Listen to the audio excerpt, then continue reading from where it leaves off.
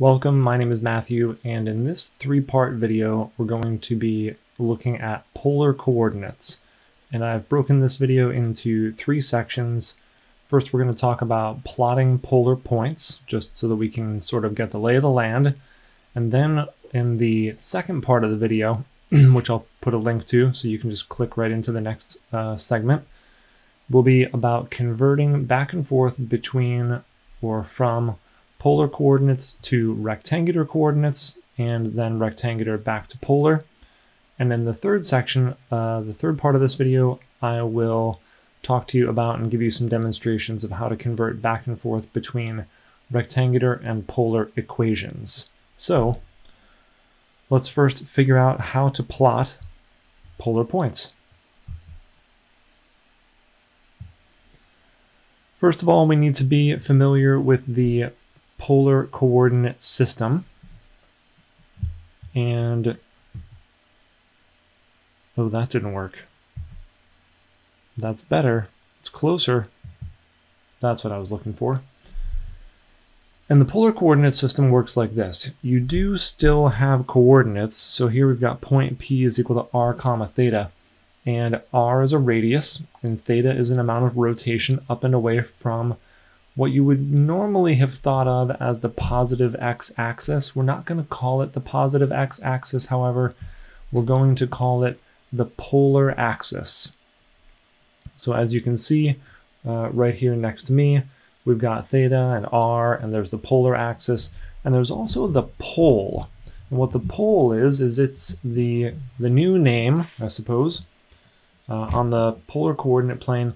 It's what we call the origin. Instead of calling it the origin, we call it the pole. So let's go, well, here actually at the top of the screen, we see an example of this point 3 comma pi over 4. And you notice that we have rotated pi over 4 radians up and away from the polar axis. In other words, the positive x-axis. And then the r value of 3 moved us 3 units in that direction. So starting from the pole, we have moved 3 units in the direction of pi over 4.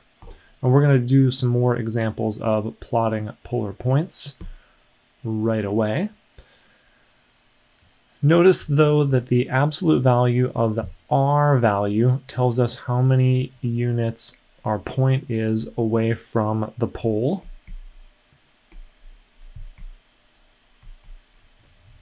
And if the r value is greater than 0, then our point P lies along the line or the direction theta.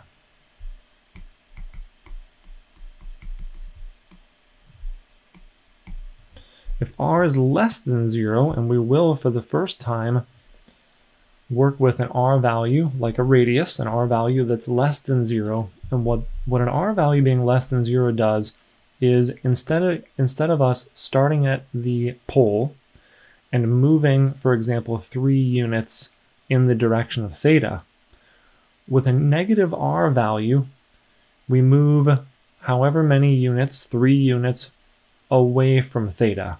I always imagine it as though I'm facing the direction that I'm supposed to be facing, and then I walk backwards away from that direction instead of walking forwards. So if r is less than 0, P lies along, maybe we could say the direction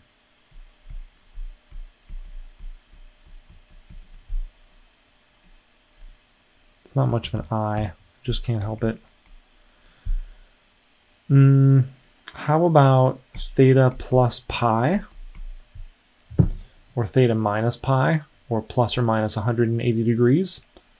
We're going to see examples of that also, and if our r value is equal to 0, then P lies at the pole. And that happens every once in a while. I'm pretty sure that we will get to the point where we're going to see an example of that. I don't remember if it's in this section, but we will get there. So here, let's see some examples, and I'm going to change the color of my pen. Is that going to work? Yes, and let's just make it larger. Well, all right, how about that?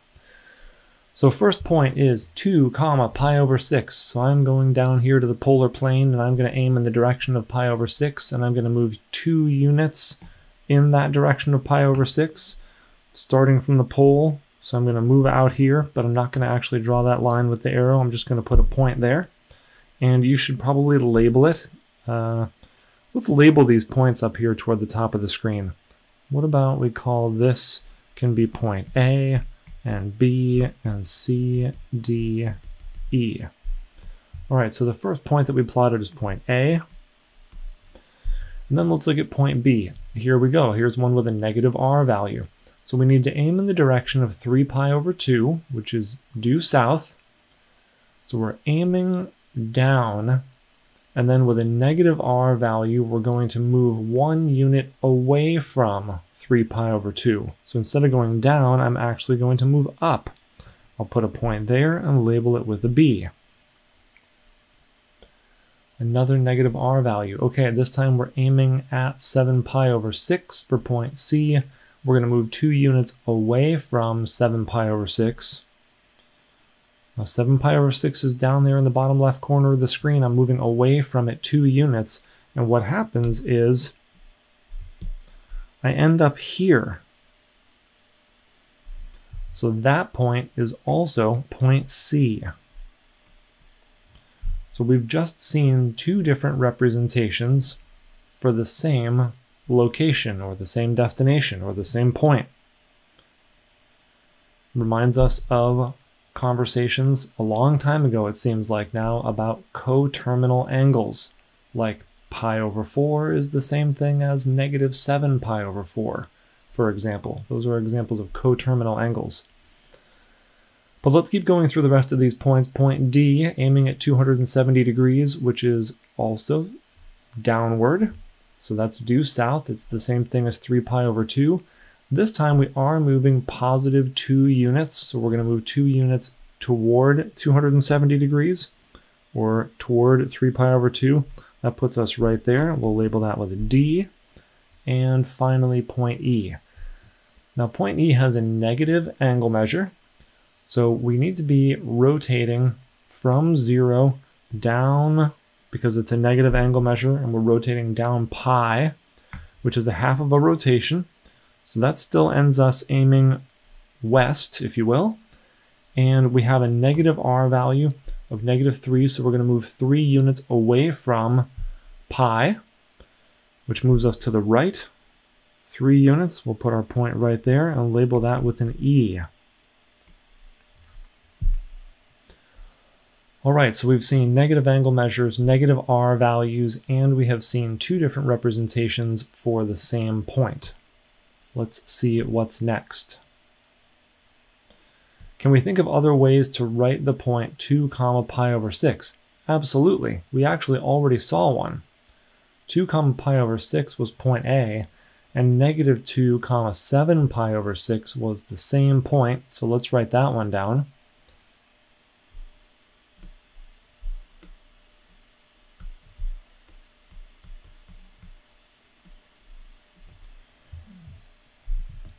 Another option, instead of using an angle measure that faces us away from our destination and then walking backwards into it,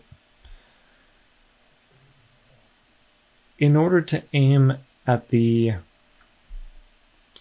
original angle measure, pi over 6, we had to rotate up and away from the positive x-axis, in other words, up and away from the polar axis. So to get to point A, we rotated, that's way too large. Let's try this. We rotated right here in the first quadrant from the polar axis up to point A.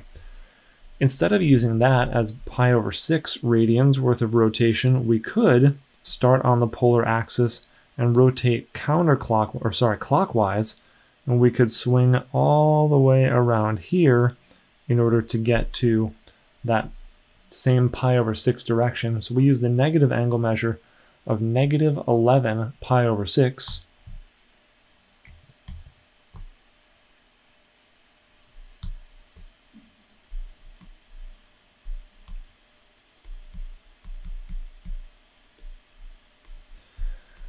And once we've made that rotation, we're aiming in the correct direction, so we could take our 2 steps forward and end up at point A again, as it was in the original example. The other thing that we could do with the negative angle measure is we could still aim away from point A and walk backwards to get there, but instead of using 7 pi over 6, which is a positive angle measure, we could use the negative angle measure of negative 5 pi over 6.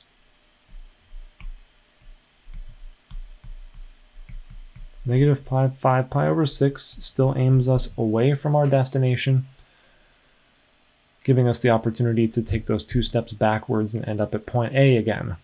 So really, these two sort of go together because they're using the negative r values. These two go together because they're using positive r values. You could sort of reorganize those however you like. In general, r comma theta is the same thing as, it's the same thing as a lot of things.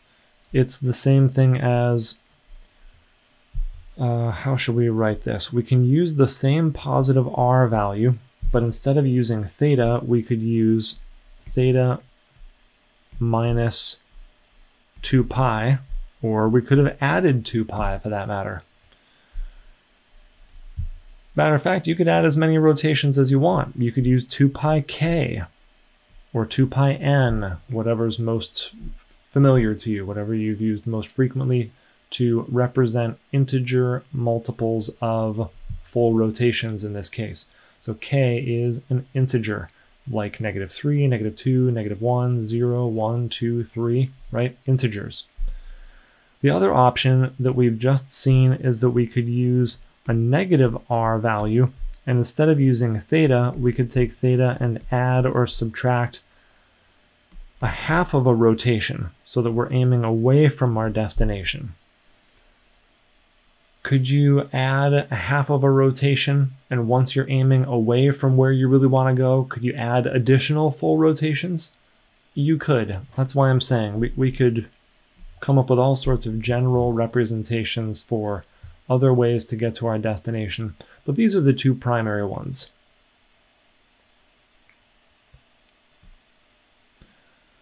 So in this exercise, we want to find other ways of getting to this point, and some additional constraints are given to us. Here we've got an r value that's greater than 0, and we have to use a theta value that's between 1 and 2 full rotations, so between 2 pi and 4 pi.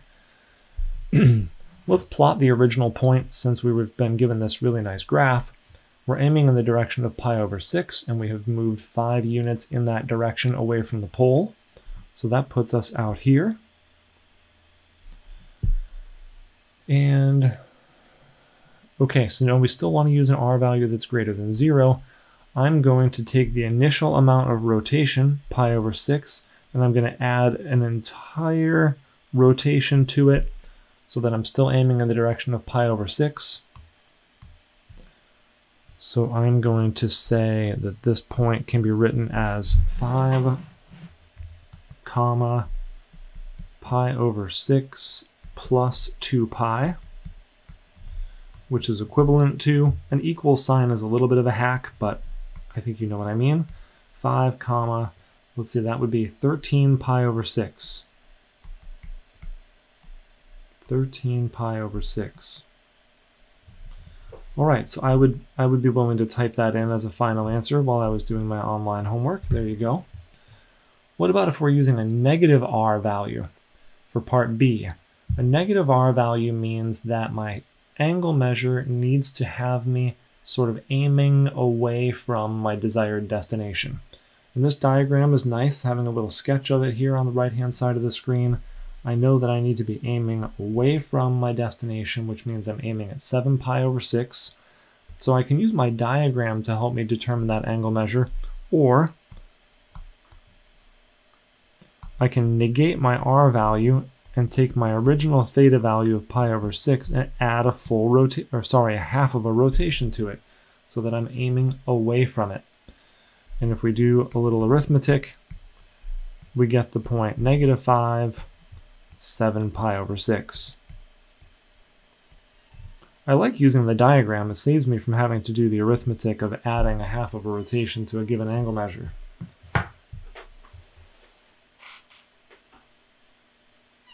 Are you coming in? Okay. You'll never guess who's here. Let's see what's going on in part C. All right, so we're using a positive angle measure. This time we want to use a positive radius. We want a negative angle measure though. So I'm going to take the original angle measure that was given to us and subtract a full rotation. So we'll use the positive 5 still, and I'll use pi over 6 minus a full rotation. And that is equal to 5 comma negative 11 pi over 6.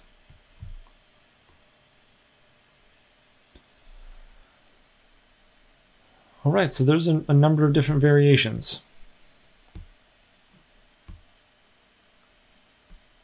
You can go through the same exercise with that as a starting point, and then I've drawn this little box here to remind me to stop here, because that is the end of our first segment in our conversation about polar coordinates. And if you click on the link right below me here, I will make sure to, well, I won't make sure of anything. We'll just keep going. All right, so I'll see you there, and we'll start talking about converting back and forth between polar coordinates. Not back and forth between polar coordinates, back and forth between polar and rectangular coordinates. I'm trying to think about what I'm saying, and I need to stop the video, and anyway, see you in a second.